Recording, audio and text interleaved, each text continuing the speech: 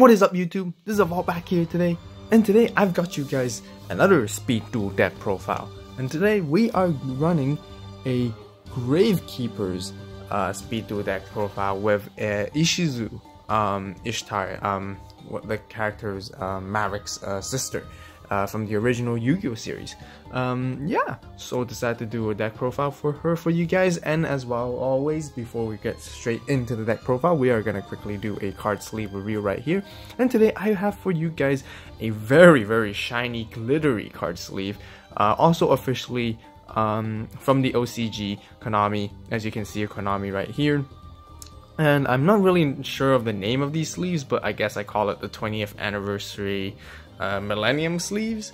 As you can see, it's a very nice flat, not flat gold, but glittery gold background all the way from top to bottom, all around the sleeves. You can see the shimmer, how it just sparkles really nice, like rainbow, as well as they have some of these millennium symbols around. So we got this star, which I'm not very sure what it is all about, but we have the millennium puzzle, you can see here the millennium eye or the millennium symbol, and then just the basic icon of Yu-Gi-Oh cards scattered all across, organized as a pattern throughout the entire sleeves. And these are in really nice gold, which is really cool.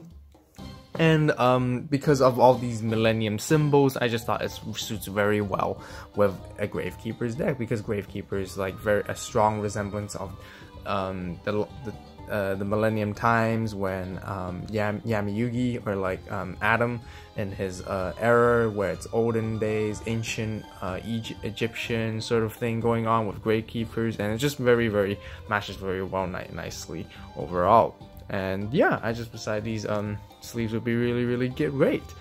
These are relatively new. These came out sort of half a year ago or so, and you know, they're all the way from Japan, so it's really great to showcase you guys these magnificent golden sleeves right here. They don't look as well as on the camera because of all that glare, but in real life they look very nice and premium and high-end, and it matches very well with our playmat today, the Yu-Gi-Oh! Official card game 20th anniversary playmat. If you haven't checked out that 20th anniversary set that I've opened up, be sure to check that out as well. And here you go with all the sleeves put together. So very gold, very much bling.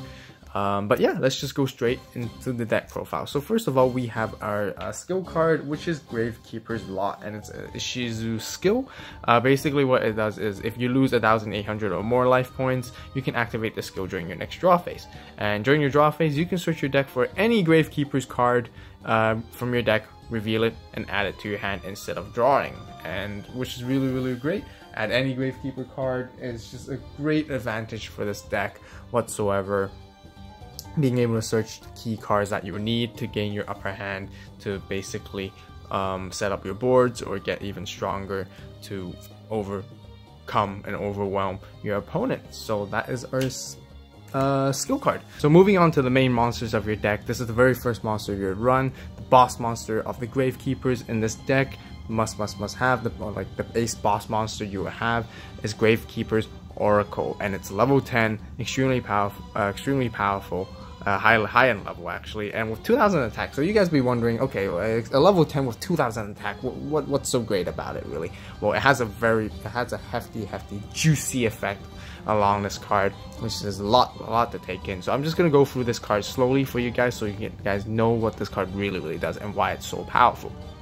So first of all, you summon this card, you can tribute 3 monsters or 1 Gravekeeper's monster to tribute summon, but not set. So you can tribute any 3 monsters to summon this card, but essentially you want to tribute Gravekeeper's monsters to apply its next effects coming up, and you have to tribute Gravekeepers. And it's not a really huge problem for this deck anyways, because you'll be running pure Gravekeepers in this deck. There's no other monsters that are not Gravekeepers whatsoever, so basically, you know, it's not a huge problem for you whatsoever. And then so yeah, you tribute, you can activate any of these following effects in the bullet points and resolve in sequence up to the number of Gravekeeper's monster tributed for its summon. So the first one is this card gains attack of 100 for each of the combined levels of those Gravekeeper's monsters. And most of your Gravekeeper's monsters are, you know, at least level 4 that I can remember of. So if you tribute 3, that's level 12 levels in total, and immediately it gains 1200 attack right off the bat, which basically totals into 3200 attack, and essentially it has already surpassed Blue Eyes White Dragon right there.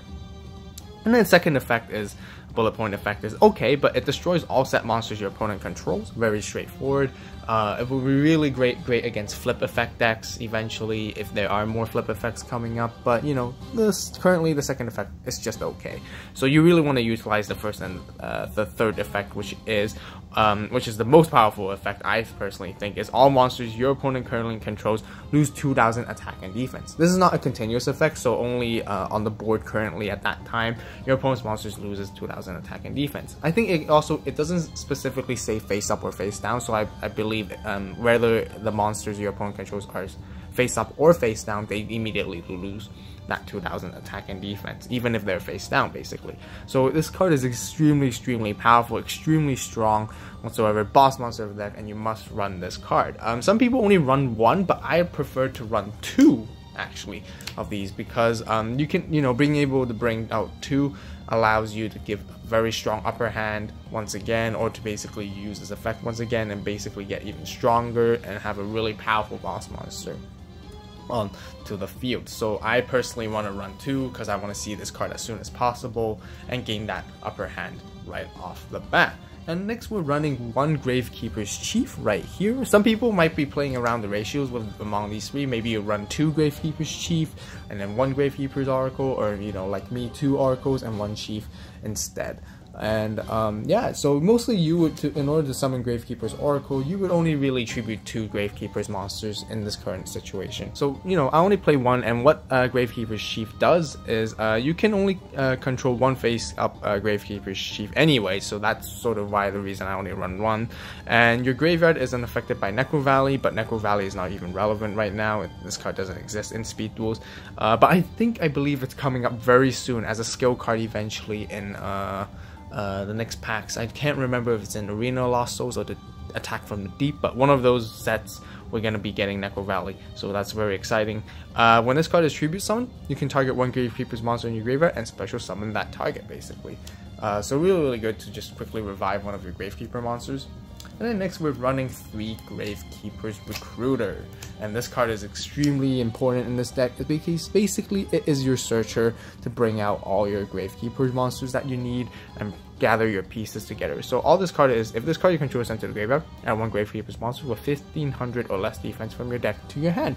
And as you can see, you can add Gravekeeper's Chief and Oracle already, because Oracle only has 1500 defense.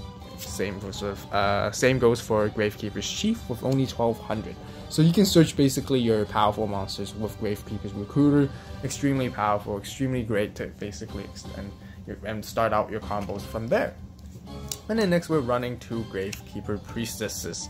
What she does is essentially, while there's no face-up field spell, the field is treated as Necro Valley, and all Gravekeeper monsters on the field gain 200 attack and defense regardless, which is really great.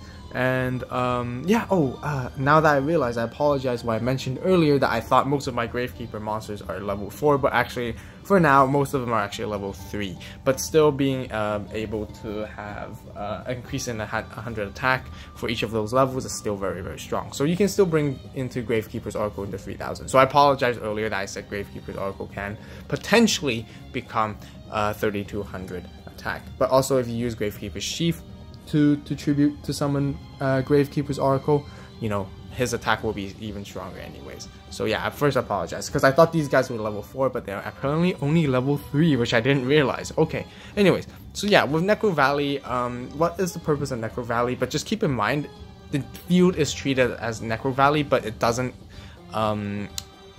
enable or becomes Necro Valley as its active effect. You know, basically, Gravekeeper's Priestess only makes the field name as Necro Valley for you to extend your Necro Valley combos, as we get to see later on. But then once again, I repeat, the Necro Valley actual field spell effect is not activated, as in like it doesn't have the actual Necro Valley effect once again.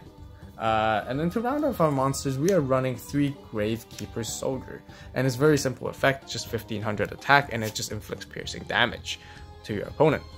fairly simple. This is probably the strongest key level 4 monster that you probably want to run, standard Gravekeeper monster that you would like to have, and of course with rounding up those monsters. So this is all for our monster lineup. Once again, they're all Gravekeepers to basically give you advantage to Gravekeeper's Oracle. So moving on to our spells, we're running 2 Hidden Temples of Necro Valley. It's a continuous spell card, and it basically combos with Gravekeeper Priestess, because Gravekeeper Priestess gives you the name Necro Valley on the field, and you need Necro Valley in to activate this effect. But you know, with Gravekeeper Priestess, you can basically just activate this card straight away, because you can only activate this card with 1 Gravekeeper monster and Necro Valley are on the field.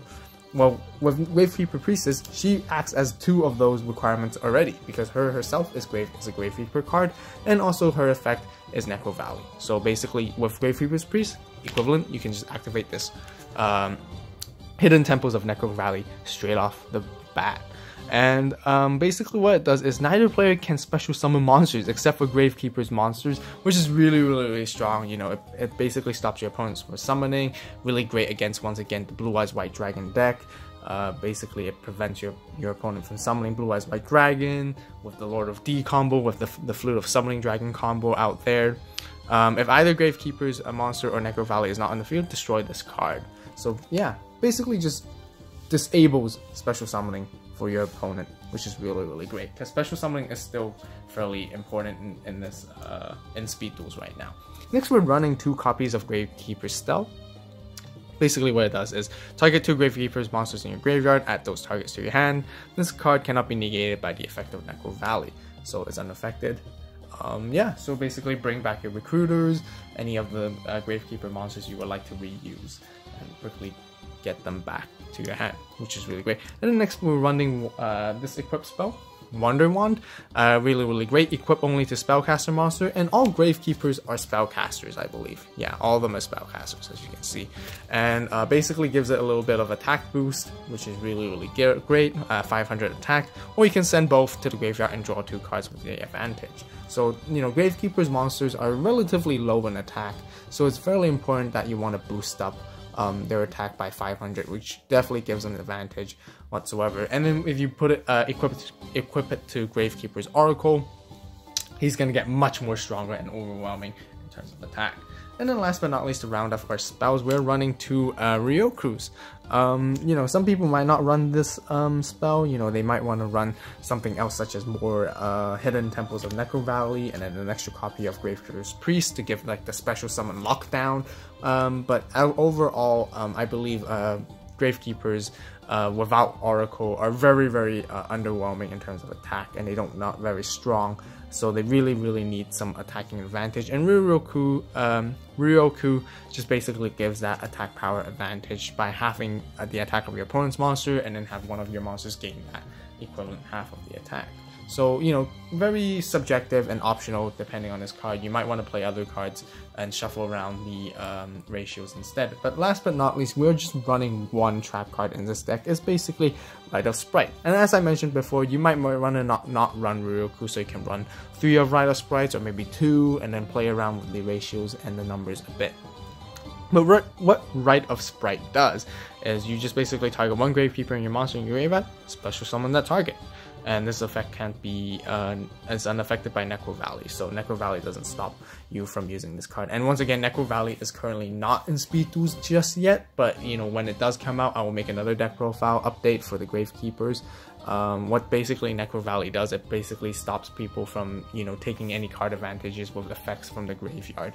But once again, this card is not existent in speed duels just yet, but it will be very soon, and then we'll get a quick update when that time comes. And that basically rounds off the entire Gravekeepers deck profile. I hope you guys find it useful and enjoying this deck profile. It's really fun to play, to lock down your opponent, and also being able to summon Gravekeeper's Oracle really just gives that advantage and makes you feel like, oh, you're really strong, and it's really hard to overcome. Really creates good pressure onto your opponent.